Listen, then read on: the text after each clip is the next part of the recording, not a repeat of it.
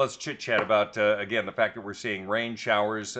They're going to taper off. Then we're going to get another return of some light rain showers later on today. Breezy at times, those winds in excess of 15 miles an hour. Light snow tonight.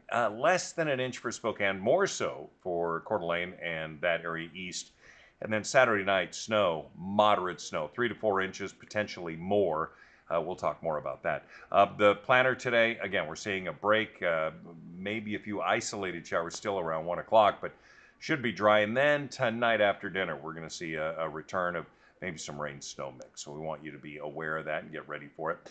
Our highs today are going to be 42, but we started the day off at 40. So we're not seeing that thermometer change much at all. 42 into Pullman with gusty winds there. So wind chills are out. Forecast radar, it's going to be busy. We're going to see that move out. And then we see another kick again this afternoon. Cloud cover, scattered showers. That moves out. And then a chance of some light snow, more so along I-90 into Idaho than we'll see in Spokane. And we'll see that potentially. And Friday should be a dry day until Saturday we see a big change. So we look at our forecast. We're going to have temperatures into the mid-30s. Sunday, a possible weather alert day because of that impending snow.